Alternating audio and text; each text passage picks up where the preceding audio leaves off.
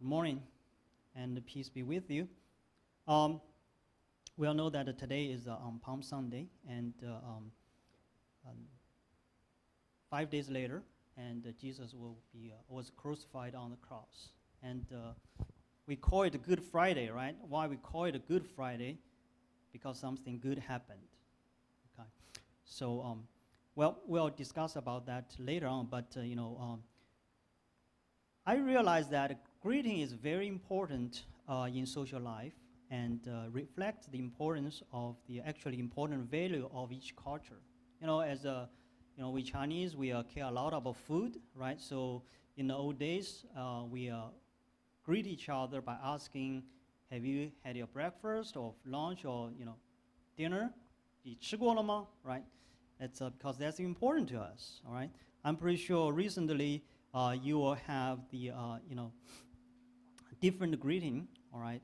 When we came to US, we say what's up, bro? What's up, dude? Right? And recently we noticed some changes. Have you noticed that changes? Have you received vaccine yet? That's our greeting now, right? You vaccinated yet? Right? Because it's important. All right.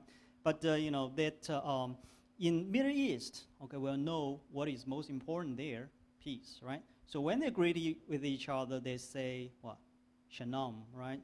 Means peace. So today we are going to discuss the seventh beatitude in the Gospel of Matthew.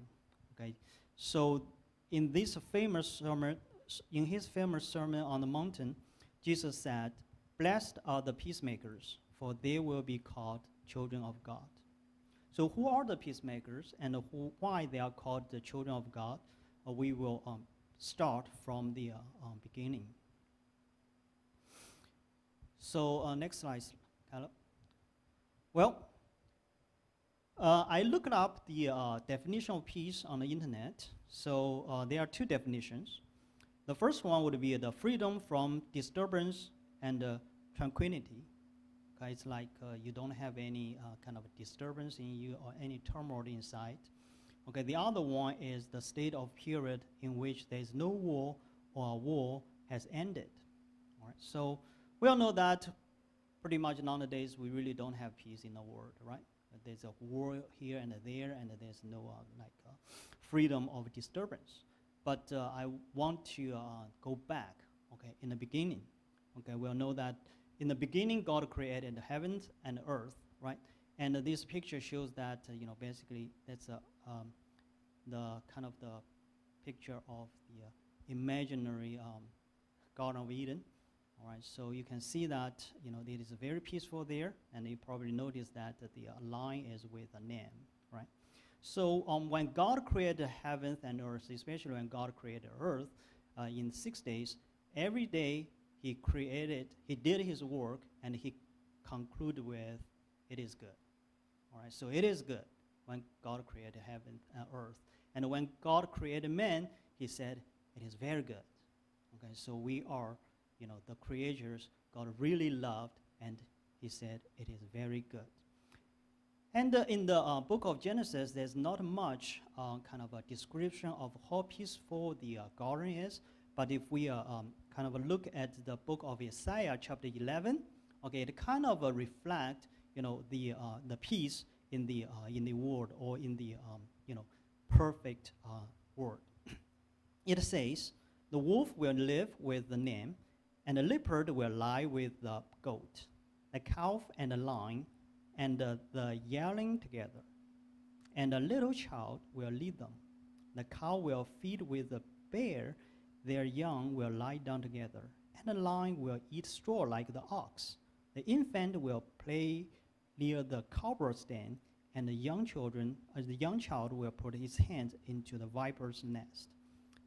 There will be neither harm nor destroy on all my holy mountain, for the earth will be filled with the knowledge of the Lord, as the waters covers the sea." So in that picture, we know two things. First of all, there is no conflict. Everybody, the animals, they live peacefully together. Okay, the other one would be the knowledge. Okay, the earth is filled with the knowledge of God. Okay, as water carves the sea. So in the beginning, okay, we human, our ancestor Adam and Eve, they know God, and God, of course, knows them. Okay, they have perfect relationship. There is no any affliction, any broken relationship with them. So it is perfectly peaceful. Unfortunately, things have changed, right? When the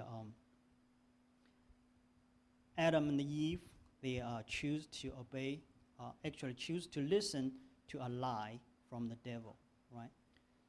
The lie was that you are not going to die when you eat that fruit. Right. After that, you know, Adam and Eve broke the relationship with God because they didn't listen to the God, and then peace has left. Human beings have been in the war. The First World War was between Adam's two sons, right? Cain and Abel. Okay, the war was not only the beginning. Okay, so in the next slide, in the next thousands of years, okay, there are wars on the earth. So, you know, there's another statistic, okay, about the wars. So, has a war ever been peace? Actually, in the past 3,400 years, humans have about at peace for like 268 years, roughly. So 8% of our life, of the life of the human history, is peaceful. Okay, and at least 180 million people were killed in the wars in the 20th century, last century. An estimate for the total number killed in wars throughout the all human history, it's a pretty large range, from 150 million to 1 billion. Okay, so there are a lot of, you know, the wars are around us. Nowadays, we know that there's wars in all over the place, Middle East and even in the, you know, Myanmar, right? So how about the inside? Next slide. So inside, we also have this kind of so-called internal turmoil. So what is a turmoil? It's just a broad term. Okay, we will see some examples. But since we are living this kind of you know, unresting world with all of you know, suffering and afflictions, then inevitably the surroundings will have impact on us. Okay? As it says in the Job, okay, for the thing that I fear comes upon me, and what I dread befalls me. I'm not at ease, nor am I quiet. I have no rest, but the trouble comes. Right. So we all know that Job was a very righteous person, right? But he still faced this kind of impact of his surroundings. All right. So that inevitably caused a lot of you know, trouble inside. All right. So there are several examples about, you know, what is kind of you know, I would say stress or turmoil inside. So if you look at the slides, there will be like troubling thoughts keep repeating themselves. Okay, it doesn't go away. All right, if you have some thought, it comes and goes. That's not kind of a turmoil. It's just you know, no big deal. But these kind of troubling thoughts keeps repeating them, coming back to you. You will have some examples, or you already have these examples there. Okay, and it feels as if, okay, these thoughts are in control. Okay, you wake up in the middle of night, okay, and somehow a thought comes to you. Okay, it seems that it goes from nowhere. Okay, and this kind of negative thoughts keeps growing. Okay, and like a dark cloud cover your, you know, your mind, and you try to get rid of it. Okay, it's still there, and then just cannot go back to sleep. All right, this kind of trouble thought can be your worry about your kids.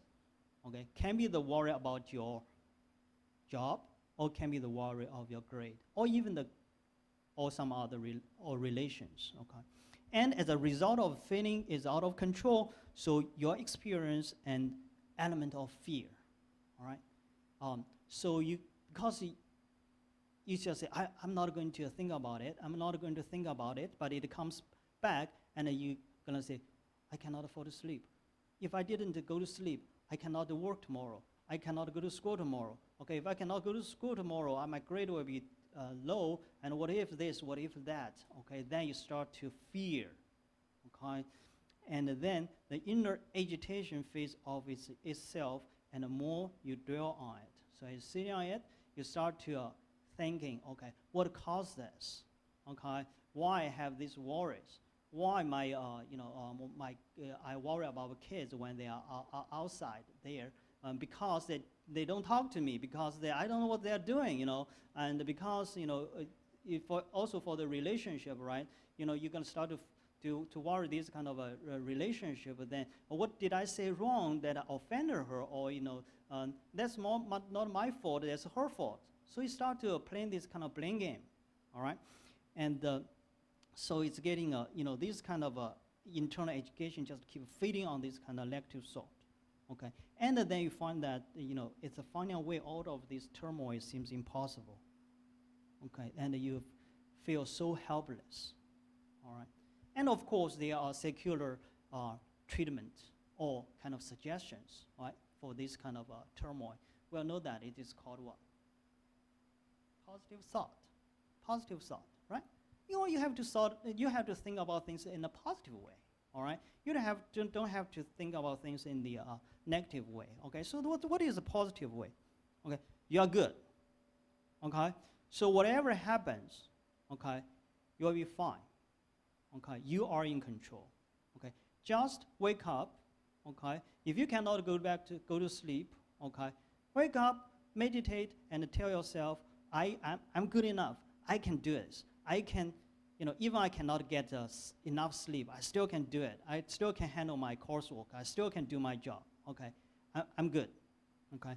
Or you can just, basically if you're hearing this kind of negative news or, negative energy, if you have some colleagues, right, that is kind of give you trouble, you will just say, okay, I'll just stay away from him, right? And if there's bad news, or I'll just, stay away from the bad news, right? And if this kind of WeChat, this kind of group is offending me, I'll just leave the group.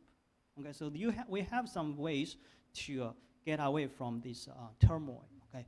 But, because the surroundings, our environment doesn't change, okay? So those things will come back. You probably can get away from one bad colleague. There are plenty of them waiting for you, all right? Probably you kind of, cover your ears and your eyes, don't see the news, but you will know that news just coming out. You cannot avoid it. So, the question is, why? Why we are in this kind of situation? Why there are wars, and why there are turmoil in our mind? Caleb, next slide. The reason is that we are at war. Okay, we are at war. Next one. So, who are we against? We're against God. Okay, next one. And unfortunately, this war we already lost. Okay, because God is a creator of heavens and earth. Okay, you fight against our God, well, you already know the consequence. All right. So, and you probably say, well, I really didn't fight against God. I don't even have a relationship with God. Okay, how come I was an enemy of God, or I am at war of God? All right. Let's go back to the beginning. Okay. So when Adam and Eve, okay, ate that fruit, they really didn't declare the war against God, but they choose a side. Okay, they choose the side of devil because the devil say, God told you a lie. And Adam and Eve believe that. So they turn to the God, say, you're lying. Okay, you tricked us. This servant, he's telling the truth. I'm with them. So when that happened, human beings always choose the side. Okay, choose the side of the devil and choose the side to be against God. So in Psalm 19:7, when Moses okay, at the old age, he wrote this psalm saying that, for we are brought to an end by your anger, okay, God's anger, your wrath, by your wrath we are dismayed, okay, because we were, okay, for Christians we were, if you haven't believed in God yet, you are on the side against God, and God's anger is upon his enemy. For the mind that is set on the flesh is hostile to God, for it does not submit to God's law. Indeed, it cannot. So, when we take the side of devil, all right, and basically, pretty much, the devil is controlling us. We want to do good things. Actually, we couldn't. We don't even want to do good things, okay, because our mind is covered by those lies. We'll talk about more about the lies. And what's waiting for us?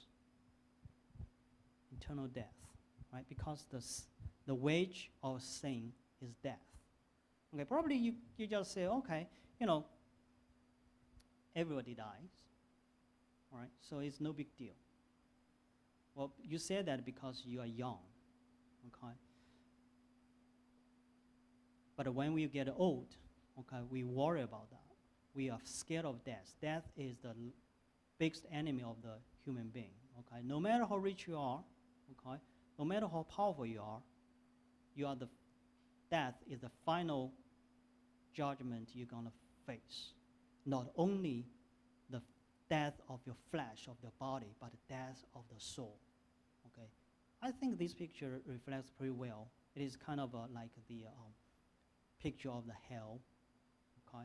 It says that the fire never quenched in the hell, okay? All those lost souls, actually, when Jesus comes back, okay, the body will be resurrected. Our body will be resurrected, and we are going to face the judgment of our God. Okay? If you are on the wrong side of the battle, of the war, that's what we are going to face, eternal punishment. Okay? But nowadays, when we are living in this world, okay, we will say, okay, yeah, what we can feel in this world is that if this kind of turmoil, because in the United States, war is far away from us, right?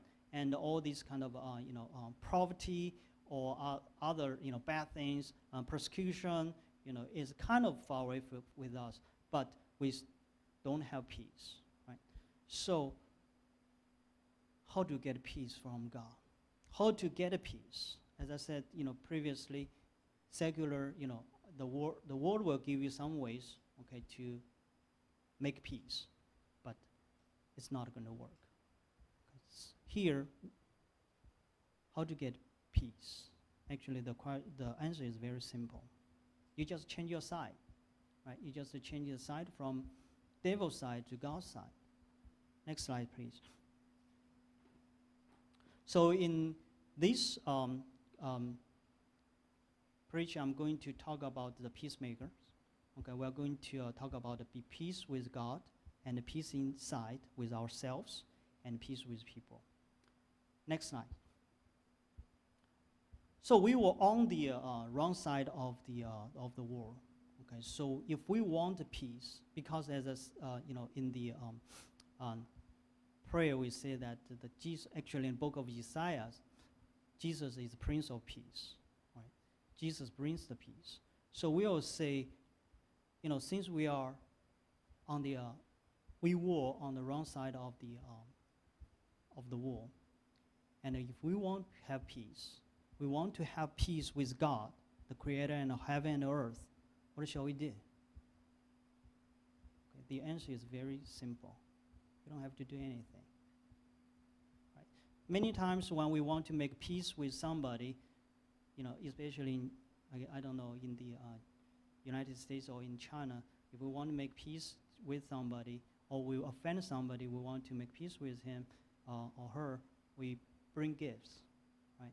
So we say, I'm sorry, I offend you, right? And it actually, Israelites did that, right?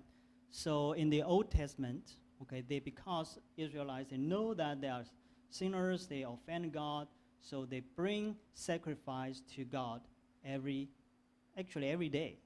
Okay, so that's why we see in the book of Leviticus and the Deuteronomy, we all know all these kind of sacrifice offered to God. But those sacrifices could not pay what we have done. Okay, as I said, the wage of sin is death. It's our life. All right. So when Israelites offers those lambs or the cows or the ox, okay, that's those animals' life. The animal's life cannot replace the human life. Okay? And also, when we want to pay this, I would say, pay off our sins, we need to use somebody's life to pay for it. Okay? Not even our life. If you say, okay, I'm a sinner, so Moses say, okay, I love you so much, I'm going to die for you, so you will be saved. Okay, it's not going to work that way because Moses is also a sinner. So if he didn't believe in Jesus, he's also doomed. So he couldn't. Okay, so we need somebody. Okay, we need somebody who is not a sinner, die for us to replace us. So this peacemaker is Jesus Christ. We celebrate Christmas because we know that our Savior incarnated. Okay, he came to earth from heaven to become a human, and then he died on the cross, on Good Friday, so that we can be saved. Why? Because he lived a perfect life, completely obedient life, the life that God is pleased. He's a perfect man. But he died on the cross, used his perfect life to ransom us from the eternal judgment or from the death. So in the book, in the Ephesians 2:8, for by grace you have been saved through faith, and it is not your own doing, it is a gift of God. Okay, so in these slides it says also, therefore, since we have been justified by faith, we have peace with God through our Lord Jesus Christ. So you can see that there are key word here, the faith, the faith, the faith. So we come to Jesus by faith. We say, we believe that we are sinners. We believe that we are doomed. Actually, it's a fact. And then there's another fact, is that Jesus, you came to earth to die on the cross to save us. But if I don't accept this, if I don't accept our Lord Jesus Christ as a Savior, I have no portion in Christ. Right? So the faith is that, okay, I surrender. Okay, I'm gonna, we were fighting against God, right? Usually surrendering is a bad word, right? We don't want to surrender, right? But in this case, we surrender, we win. Okay, we keep fighting, we lose. So we just say, God, I surrender. Okay, Jesus, I just want you to be in control. I want to accept you as my Lord. I want to give my life to you so that you can give your life to me so that I wouldn't die, wouldn't face this kind of eternal judgment.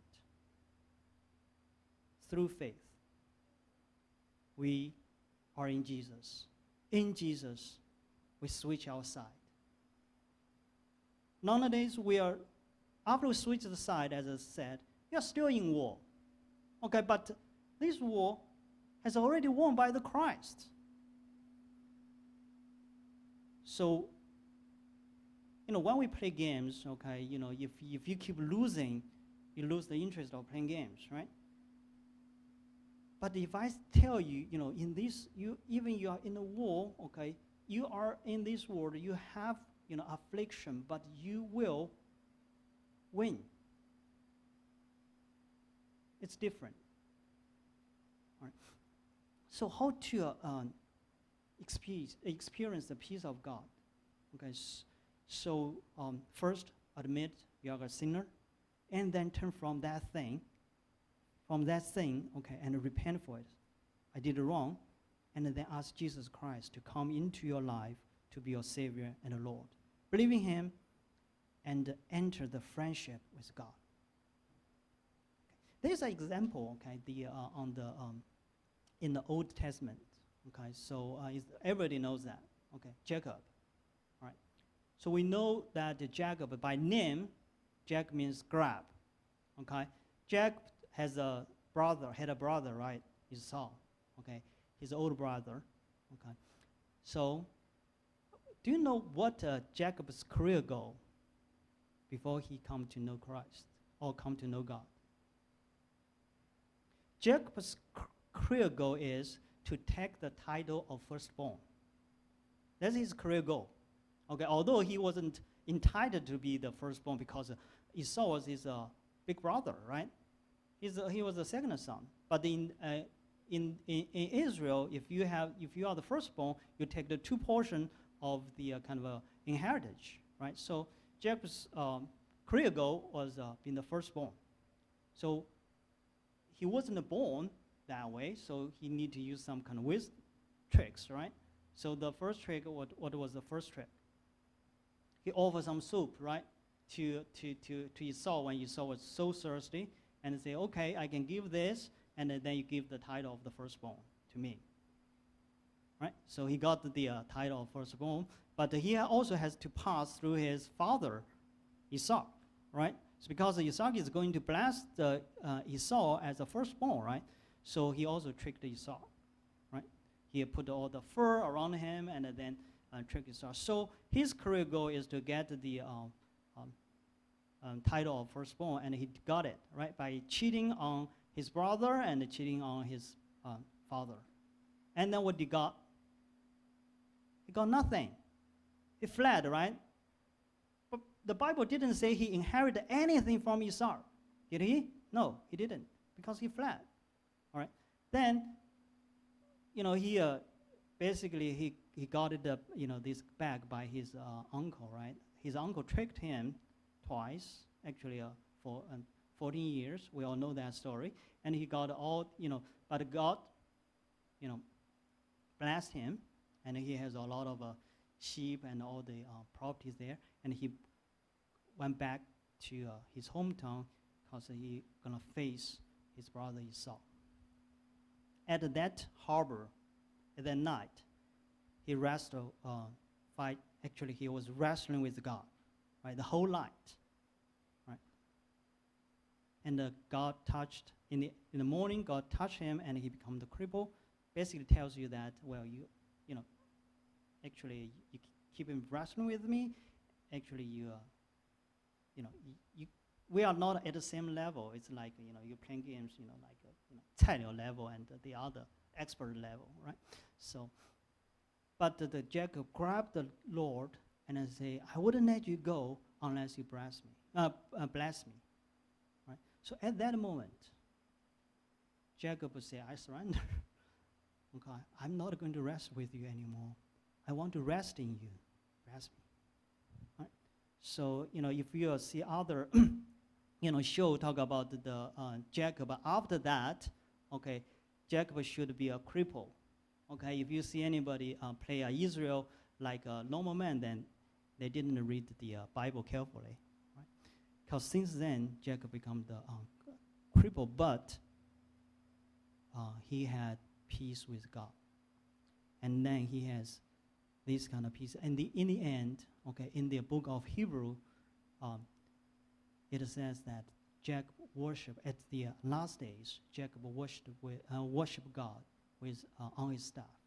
And when Jacob was about to die, he asked, Joseph that you have to bury me in the promised land, not in Egypt, okay? Because Jacob knows, okay, God will take the whole nation back to the promised land.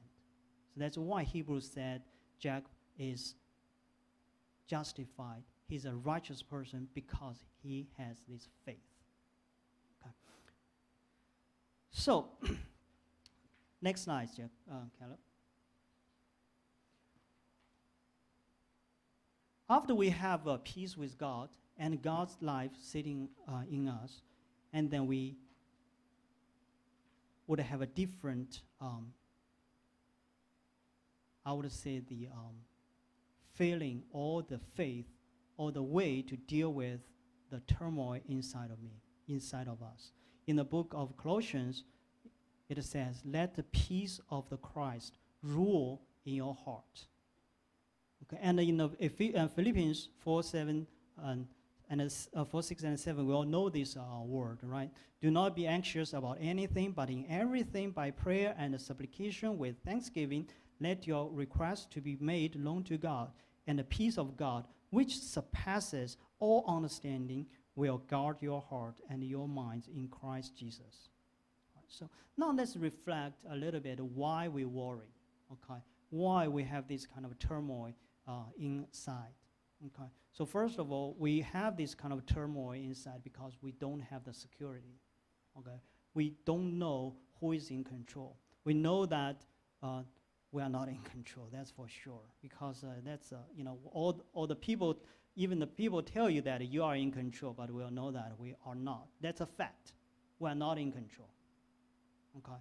So important thing is that after we are reconciled with God, okay, the light is shining upon us, and then we start be able to tell what is a lie and what is truth, okay? Under the kingdom of the evil, because they have no truth, so they just fool you with lies. Okay, it's like in the communist, old days in the communist China, or nowadays in the communist North Korea. People, they were so happy, okay, because they were told many lies, okay? They would tell you, you have good life because of whatever, the communist, party has done for you, right? So there are a lot of lies here. But in the, devil also tell us a lot of lies, okay? So when we know what is truth and what is lie, then we'll be different person inside, okay? So first, security. We're not in control, okay? The devil tells you are in control, okay? And then we know it is a lie. But we know who is in control. Our God is in control. We are in God's hands. Okay. Many times, when Kevin or Ariana, they are outside, we worry a lot so much. Actually, I worry about so much. My wife probably worry more. And I woke up in the middle of night. To tell you, I woke up in the middle of night, and I wondering. I check the map. Nowadays, I don't check the map that often, probably once a week. But I check the map. Oh, she's in Georgia, okay? Oh, what's going on there? Or if she's on the highways, and so on and so forth. What if something happened and this and that, okay? And then I say, well, of course I'm not in control. I cannot do anything, but God's in control. They are in God's hands. They are in God's hands, okay? God has promised me, okay? He will protect them. Even Lot, okay, God's grace is sufficient for us. Okay, sometimes I worry about myself. I had this kind of hump here and a hump there, and I have this pain here and there. What if I'm ill? Okay, what if I, pass away, and who is going to, provide for this family? God is in control. God can provide. Okay, then, another thing is just really trouble us is our value. Okay, many times when we are scolded by parents, or even scolded or rebuked or or offended by our spouse, or even by our supervisors, we kind of feel that we are not worthy, or they just look down on us, and kind of we are losing our value, our self-esteem. I'm not good enough. It's like at least in the eyes of my parents, or in the eyes of my spouse, or in the eyes of my supervisor. That's a lie. Okay, because our value is not based on them, on other people's judgment. Our value is in Christ. Okay? Because His Bible says that nobody can, okay, judge you. Okay, nobody can say you are not worthy. Okay, because Jesus has died for you and you are justified by His blood. Okay, we are so precious in God's hands. And the freedom. You know, we are free and we are not free. Okay, we are bonded by a lot of things in our mind. Bitterness, relationship, hatred, hate, and other things. All right, and a lot of things, you know, happened before or in our childhood, kind of have this kind of impact on us. We even hold a lot of things against our closest friends or closest, or even our wives and husbands. Okay, I'm pretty sure you woke up someday in the middle of night and then, you know, what he said is wrong or what he did is wrong. I really cannot forgive him. Okay, he did what I hated most. All right. So, or you have a, you know, colleague or friend and offended you, and then you say, you know, I can never forgive him. You know, I just despise him when I even look at him. Okay, this kind of feeling just. You also, you know, we are bonded with our own sins. Okay, we are addicted to many things. Right? So how are we getting away with it? You know, we're addicted to the internet. We're addicted to pornography. We're addicted to you know, even, you know, not I guess much here, but drugs. Okay. So we are so unworthy. Okay, because I am so addictive to this kind of thing. What am I going to do? You know, the way we are, you know, we don't want to admit we did something wrong because we are afraid of facing the punishment. All right, because we, you know, for the, you know, my kids, they defend themselves. First of all, they defend themselves for their value because they feel like that if they don't defend, you know, their value will be down. And they defend themselves because they're afraid of punishment. But in Christ, we don't have to be afraid of this, right? Because we repent, we come to Jesus, say what I did was wrong, and we are not going to get a punishment because Jesus already took the punishment for us. As we come to the Lord, say, hey, I did this, our value is not going to be less in Christ because Jesus has already died for us. He died for us. He gave his life for us. So we are not afraid to admit that we are weak. We cannot do this. But the next step is very, very important. You have to say, you have to be willing to give yourself to Christ. Say, I cannot do this. But Jesus, you can. Just take charge. Take control of me. I surrender. Okay. You know, I like the word actually, let it go. Okay. You know, because let it go of ourselves is very, very important in seeking peace in Christ. If you keep holding yourself, okay, me, okay, you just want to have peace by your own effort. You're not going to have peace by doing this, by doing that, because we're not in control. We're not the creator of the heaven and earth. We're not, you know, like, you know, I cannot even control my hair turning white or turning gray. I cannot do anything. But as we come to Christ, and another thing is that when we come to Christ, we have hope. Okay? Because when we worried, we always want to think about the end, right? What are you worried about? We're afraid of the end of this issue. Okay? What if this? What if that? Okay? But the Jesus said this very, very simple. Okay. In the end, when Jesus comes, okay, we'll be with him. We have the heritage in heaven. Okay. I want to share with you the book of Revelation, right? I guess this is a very, kind of a very encouraging verses, right? 22. Then the angel showed me the river of the water of life, as clear as crystal, flowing from the throne of God and of Lamb, down the middle of the great street of the city. On each side the river stood the trees of life, bearing 12 crops of fruit, bearing the fruits every month, and the leaves of the tree are for healing of the nation.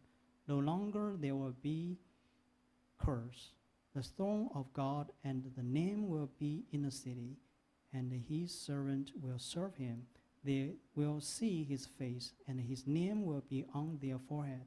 There will be no more night.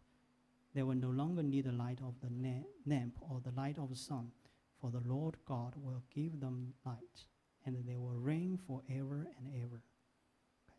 So, in the Garden of Eden, there are one tree. God also said you cannot going to eat it, the tree of life, right?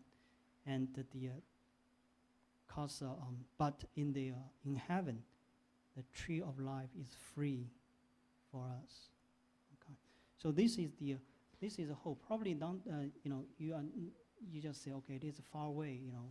I want to share something with you about as we are getting old and as we are facing the death. Okay, so as we are getting old, our parents of course are getting older.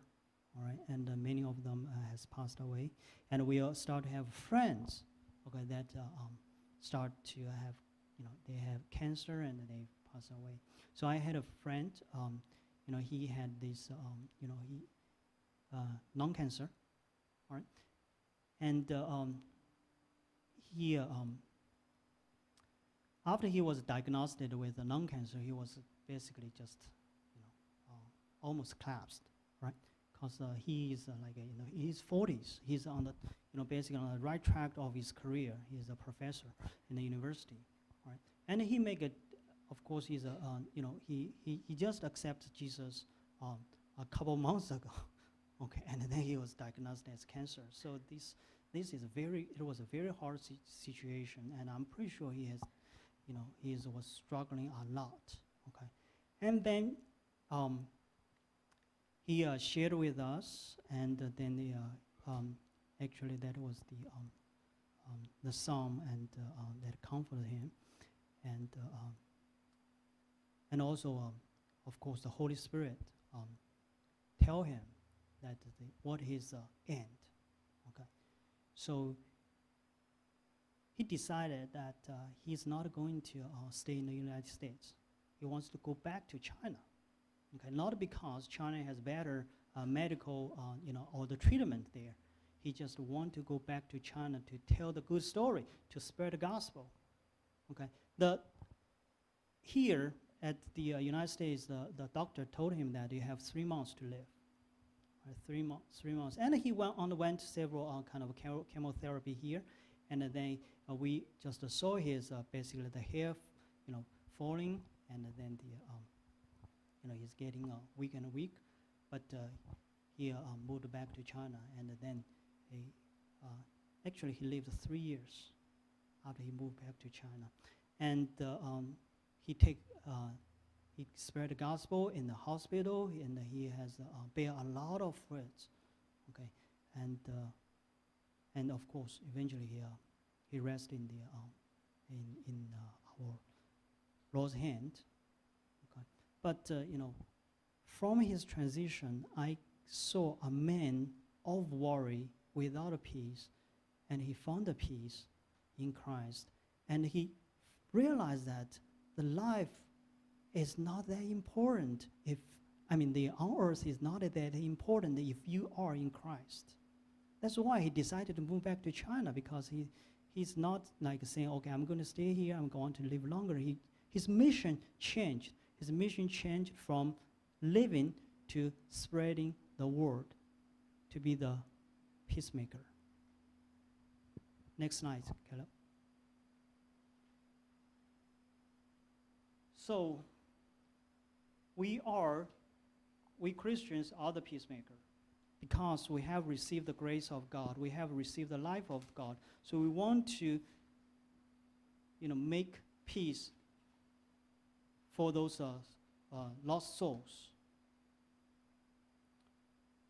So in the 2 Corinthians 5:18, now all things are God's, who has reconciled us to himself through Jesus Christ, and has given us the ministry of reconciliation. So it is our mission to be the peacemaker, like Jesus Christ, to spread the gospel, to tell the news, good news, to bring the peace to this world. And I don't have time to for the third one, for these two, but I think the most important message I've already delivered. Jesus Christ is the peacemaker. And with Jesus Christ, we can be peacemakers to bring peace in this world through gospel in Jesus Christ. And we can be the peacemakers among the people. Okay. So in the Colossians 3:13, it says, bear with each other and forgive one another. If any of you has a grievance against someone, forgive as the Lord forgave you.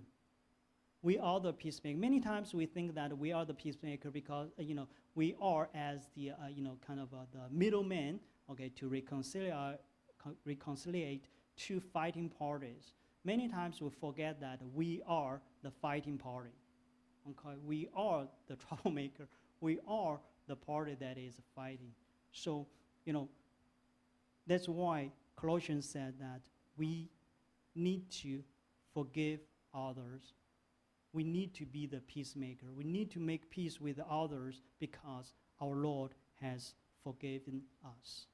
Our Jesus Christ has died for us, and he has made the peace for us with our eternal Heavenly Father. And today is Palm Sunday, and we pray that all the nations can open their heart to accept, to receive Jesus Christ as the peacemaker, to bring the eternal peace in this world. Let's pray. Dear Heavenly Father, we thank you, Lord, you haven't given your begotten only Son, Jesus Christ, to die for us, so that we receive him, and he gave us the right to be the children of God. Lord Jesus, we thank you. Because of your precious blood, we can come to our Lord, and we can come to our Lord freely to worship, because we are free in you. Lord, we pray that you have mercy on us. Lord, you strengthen us. You make us the peacemakers to spread the gospel. Lord, strengthen us. Give us your wisdom. Give us your strength. Above all, give us your love so that we can bring peace in you, through you, in this world. Lord, we thank you, pray in our Lord Jesus Christ's name. Amen.